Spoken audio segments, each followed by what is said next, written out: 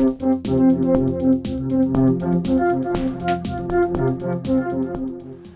everyone, it's Elizabeth from Alpus Astrology at alpusastrology.com. Thanks for joining me today. So today I am going to do the first half of April, an astrological forecast. And of course, as usual, I will have your sun signs and or ascendants towards the end of the video. But I've decided I really need to separate out both the eclipse, the new moon eclipse, and then the full moon in Scorpio into two separate videos because they're both actually really important for April 2024. All right, so this is a really big month. This is probably the biggest month of the year, maybe even more than the year. We have a Mercury retrograde starting right on the 1st, 2nd of April. That's followed on the 8th of April by that total new moon eclipse. We've got Venus in Aries all month. And we've also got something called a Devil Comet, and it's only because it appears like the devil in terms of a visual. I'll talk about that in a minute too. And then we've got Mars that's in Pisces all month as well. All right, so let's start off with this Mercury retrograde. So the 1st, 2nd of April, it will go retrograde at 27 degrees of Aries, and actually the whole retrograde period will be in Aries.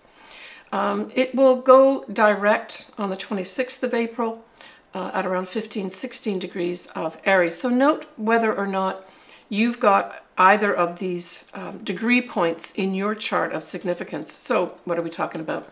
A sun or a ascendant or a conglomeration of planets is usually what I'm looking for, maybe even a midheaven as well. Because I think overshadowing the significant things, the conjunctions, like the new moon, which is a conjunction of the moon and the sun, the Uranus and Jupiter conjunction, that this Mercury retrograde is going to play into this month of April with regards to some delays. So there's going to be a lot of good things happen to a lot of good people, but there may also be some upsets too. Now, I would say that for me, this whole Mercury retrograde, certainly once it goes direct on the 26th of April, yay, that will be good. But I'm really going to say that it's got to get out of shadow. And the out of shadow period is going to start on the 14th of May. And so if during this month of April, some of you are, say, in negotiations, or you're almost on the verge of getting things through or getting agreements of some sort. I'm thinking in particular about agreements, contracts, getting your voice across. Don't give up, because really I'm thinking because of the significance of this month and the play in of so many things, we may really have to wait for a signal forward, especially with regards to independence, getting on a new path, expressing your individual self till, you know, that May time period that I've just discussed. But apart from that, we have that total new moon eclipse that is going to be at 19 Aries 23 minutes on the 8th of April, and that will be at 11:20 a.m. Pacific Daylight Time. It will be conjuncting Chiron exactly. It will be widely conjuncting the north nodes at 15 Aries, and Mercury will be retrograde at 24 degrees of Aries.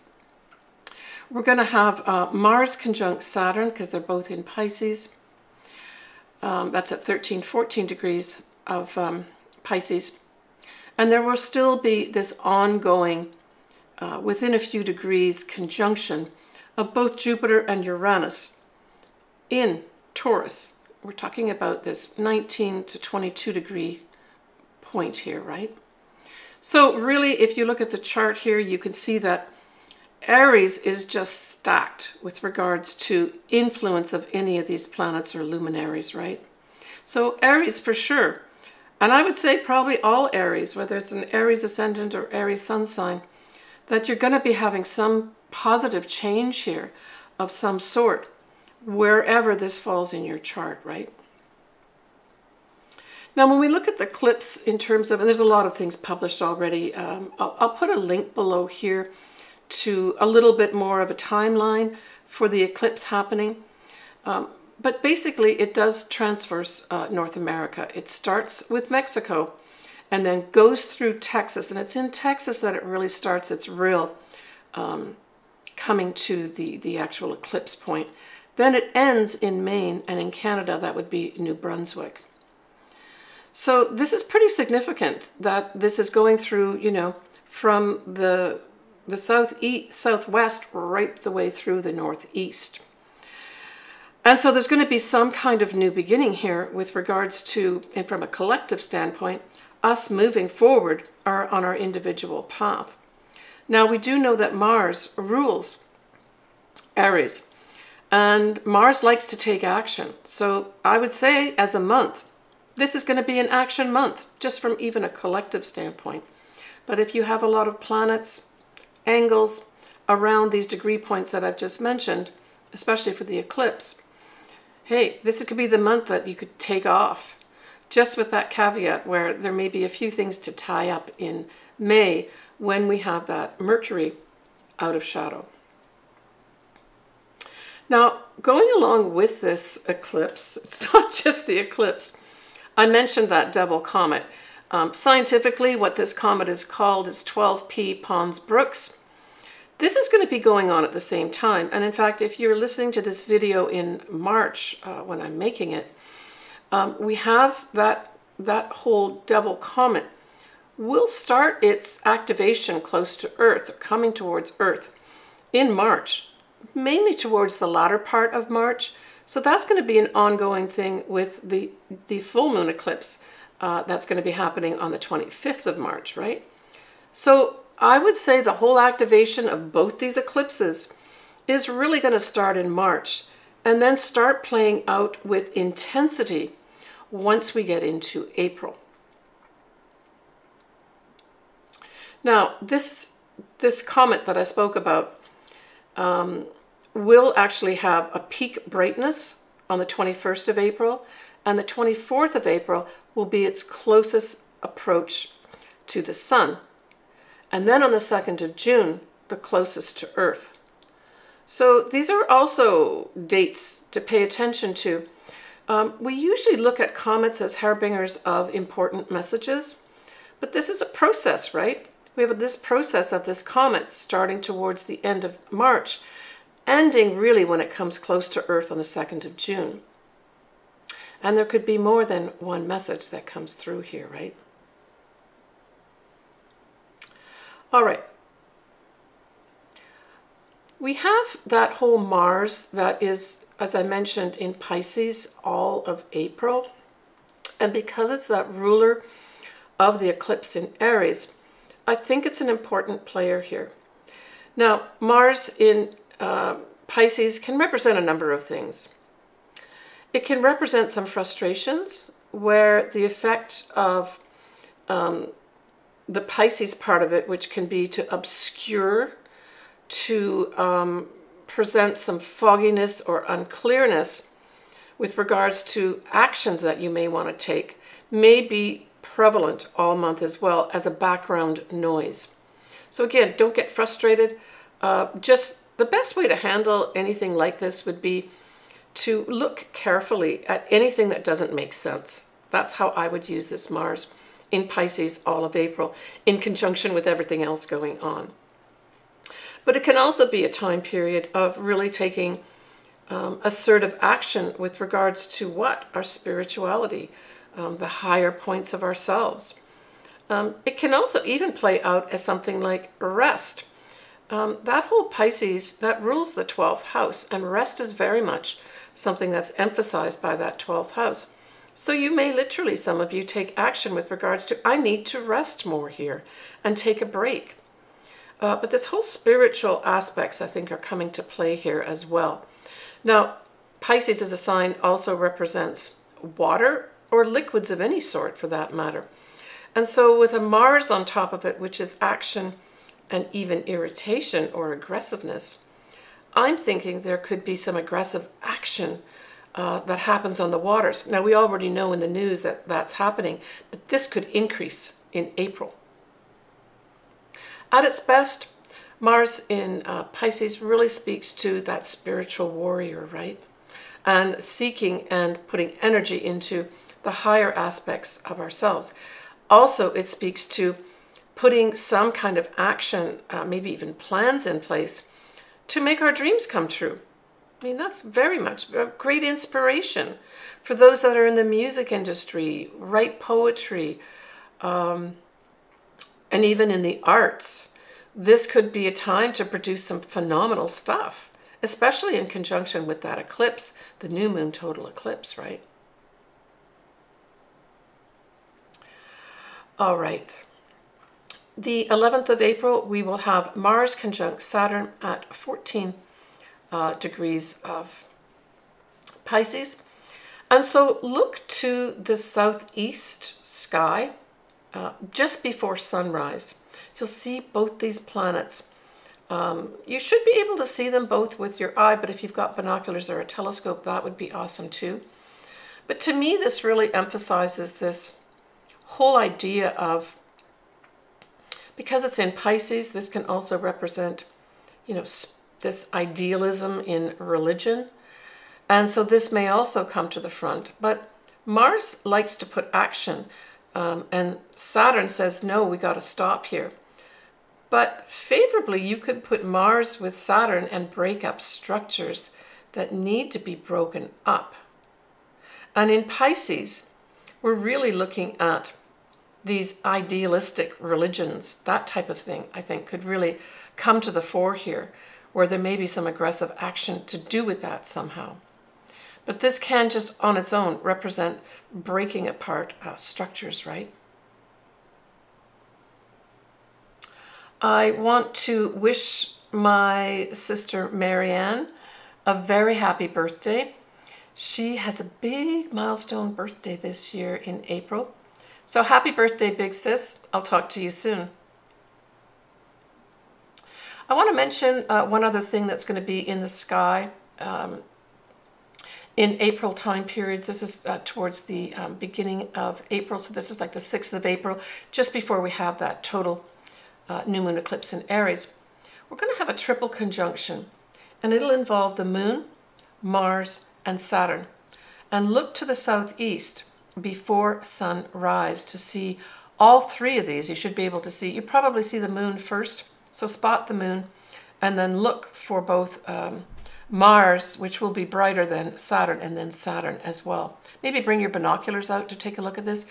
Now, in terms of astrology, these are not exact in terms of conjunction, so this is more a visual thing that you will see at sunrise on the 6th of April.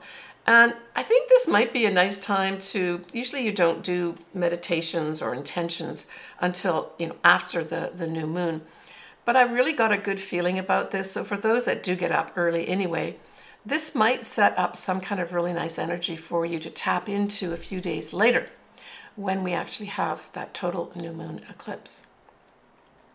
So next I'm going to do the sun signs and or ascendants. You pick whatever resonates with you. I like to actually listen to both. And we'll do that next.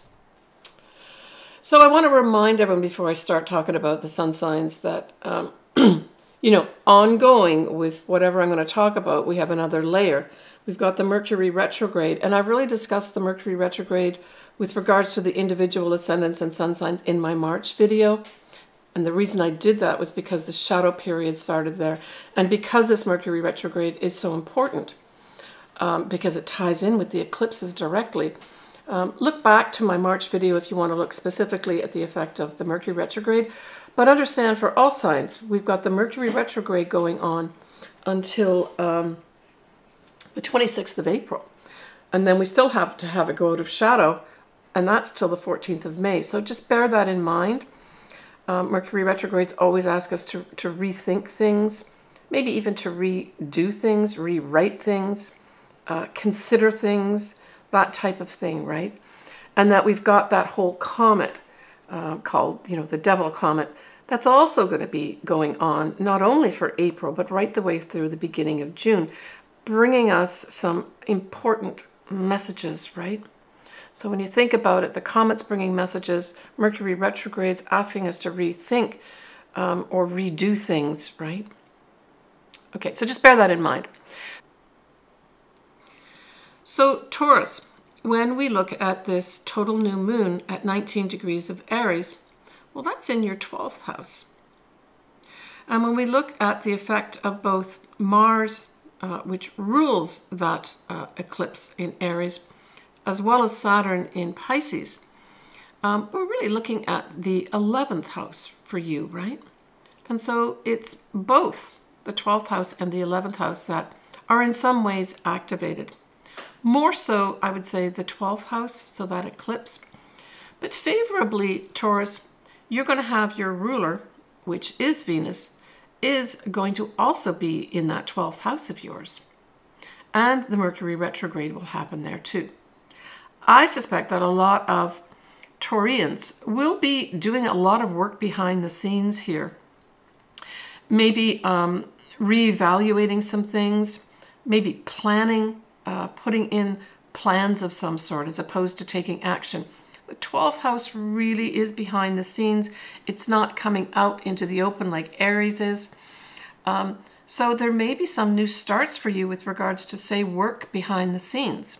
And behind the scenes, that can include things like hospitals, ashrams, and especially since this is Pisces, we're really speaking to spiritual as well as metaphysical aspects as well, right? But this could be a chance, I think, for some Taurians to really go back maybe, especially with that Mercury retrograde operating in that 12th house, to be able to go back and maybe start up some discussions of some sort to maybe revise something that you're doing. But you could also, say, be working behind the scenes or in institutions where you've got to work behind the scenes to put new things in place, new actions in place for the structure that you're working in. And as I said, hospitals is one example, ashrams, prisons, any government offices, anything that's behind the scenes. But the other thing, of course, we must remember that Pisces is also not only a spiritual sign, but it's also the sign that we look to that represents dance, the music industry, also the film industry. So this may be a time, if you're in those professions, to really put some new initiatives in place and maybe discussions with regards to an initiative in that area as well. Now, when we look at that 11th house that I discussed, where that Mars as well as Saturn is, well, I mean, the 11th house at its highest represents your hopes, dreams, and wishes. But typically we talk about the groups you belong to and your friends. So there may be some real activations here with regards to dealing with maybe older friends. Certainly Saturn can represent an older person. Saturn can also represent your father in your natal chart. So this could also happen with some Taurians, that is activated. You could also have, say, put new structures in place, take action to put new structures in place with regards to new groups that you want to form.